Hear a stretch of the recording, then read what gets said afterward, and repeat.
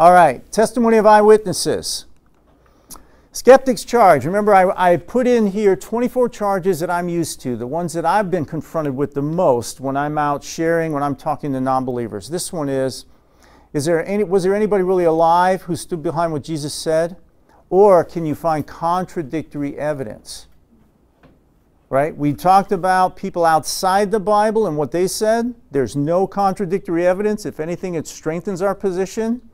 Now we're looking at accounts of eyewitnesses. Okay, so in 2 Peter 1:16, right? Very powerful verse. Peter's writing, and he says this: "We did not follow cunningly devised fables when we made known to you the power and the coming of our Lord Jesus Christ, but we were eyewitnesses of his majesty." So this is what the Bible does all the time. It invites criticism. We didn't come up with fables that were cunningly made up to try to convince you that what you're reading thousands of years later is true. We actually saw it. We actually saw it happen. We're in the context of the New Testament now, he's speaking. So let's take a look. We've got Andrew, who was crucified on an X-shaped cross. You have Peter, who was crucified upside down, historical records. Matthew, who was run through with a sword. You've got James, the first pastor of the church, who was beheaded. You've got Bartholomew, who was run through with the sword.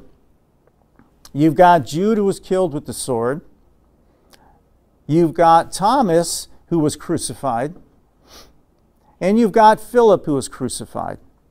All right, so you have these disciples who were all martyred for their deaths, right?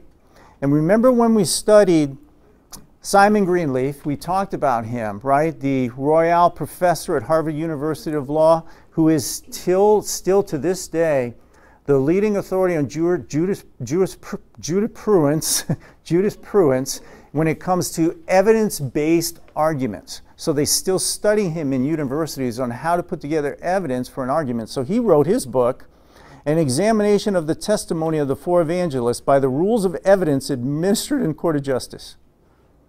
And he said, it's impossible the apostles could have persisted in affirming the truths they had narrated had not Jesus Christ risen from the dead. He's basing it on evidence in the court of law. You can literally send someone to their death and not see that person commit the crime. So how do we do that today? The evidence, right?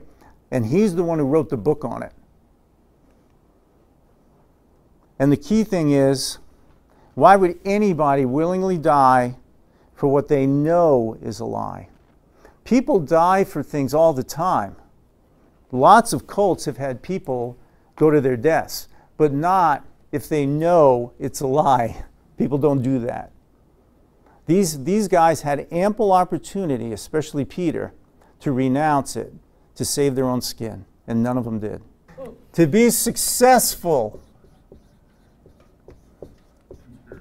in a lie, conspiracy, whatever you want to call it. Number one, fewest number involved. So obviously, if it's you and one other person, it's a little better. You can do a better job of controlling it and not getting lost. So that's a problem because there are a lot of people in this one, right? So that's the first one. Second one, least amount of communication that you have to do between the liars. As the web gets more complicated, as your story gets more embellished, you're in trouble, right? You want to minimize your lie to be as simple and straightforward as you can so you don't screw it up, right? Number three, if you can keep it within the family, right? A lot easier than... How many times have you seen this happen where some guy who's in jail shares with his buddy in the cell about something that happened 30 years ago, and now the case is opened again because of the testimony, right? So if you can keep it within a small family network, and you can have a small number and the communication is simple, you have a higher chance of success. If you can have the least amount of pressure involved on your conspiracy. In other words, nobody's attacking it, nobody's suspicious about it? Right. You know, if I did this, you've probably done this all the time. If you have just a couple of buddies and you steal a cookie, you take a cookie and your mom tells you not to, and you share it with your brother or sister and say, look, we're going to be in good shape if you just don't tell anyone. And she probably won't even notice, so the pressure is probably going to be low. And even if she brings it up, you can say, Mom, you just miscounted. Then you can probably keep the lie together. Makes sense, right? That's why Darwin's leaders, teachers want you to not criticize. That's right. That's right. Keep it down, whatever you can do. That's why they call us idiots. Why do you think the testimony in the marketplace, our testimony, is being driven as we're idiots? Because the evidence is so compelling, right? It points to that as well.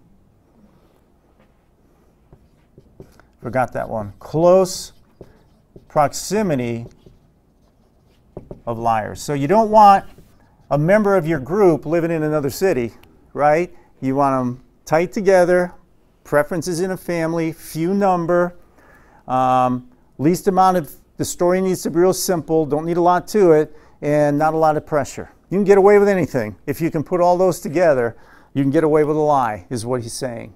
It's not reasonable they were lying. Oh, okay. This is a detective in the LA Police Department for 30, 40 years who became a Christian, and what he did in cold case Christianity is applied the same tools he uses to solve cases with the Gospels. And he's looking at them going, they didn't meet any of this criteria for a successful lie. There's way too many people involved. You got 500 people rising. People are talking all over the place. You can't keep it hushed. You've got way outside the family, you got people all over the place. As a matter of fact, when you read Acts, you got people from Rome showing up. You got all these Greeks, everybody. A lot of pressure because they're going to give their life, the maximum pressure, and they're not close together. They're getting spread all out and torn apart, right? And they didn't get any money. They didn't become wealthy. There was no sex involved, and not only was there no power, they were actually minimized. So there was nothing there. There's no motivation. So the evidence by far points to it happened.